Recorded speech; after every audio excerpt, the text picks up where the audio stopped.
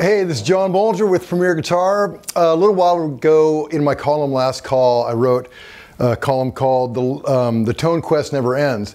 And it's really about my amp. So this is a 64 Vibroverb. And when I was a little kid in Billings, Montana, I really wanted like a proper amp. I had some tiny like 5-watt solid state thing that was terrible.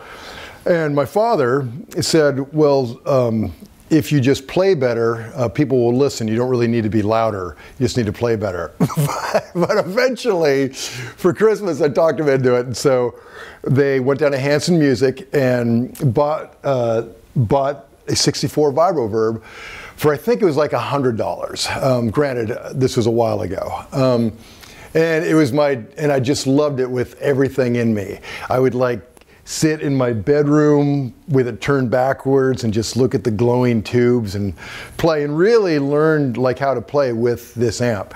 And then when I was in my 20s, I was broke and playing in a band with my then wife, Sherry, if you're watching, mwah, and she needed a bass amp, so I traded the Vibroverb for a PV solid state bass amp, which was so stupid.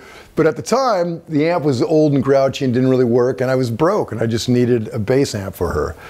So years went by, and I finally had a little dough, and I thought, I'm going to buy one. Why not? So I found one online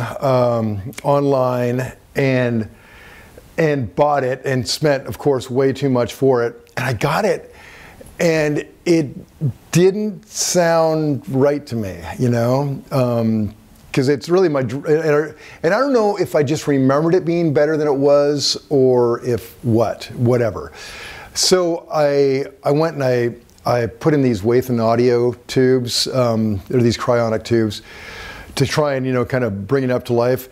And after I changed it, it was way more alive and everything, but I was then hearing all this high end, and it originally had this Jensen 15-inch speaker that had a aluminum voice coil cone, I think, which was harsh sounding to me.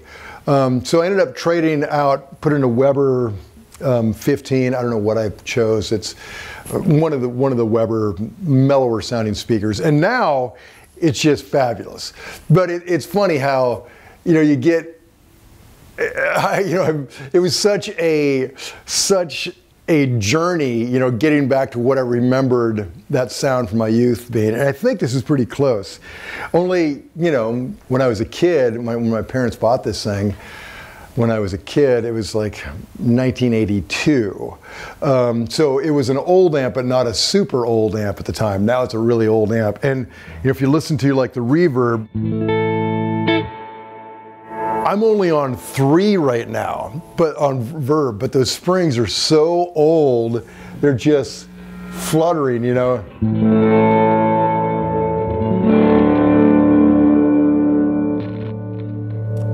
And when you get way up there, it's just crazy. That's on 4, just so wet.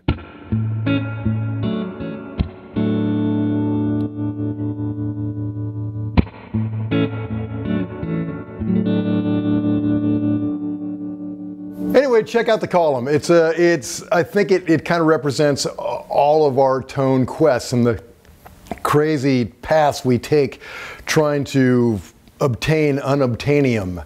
So thanks for watching. Check it out.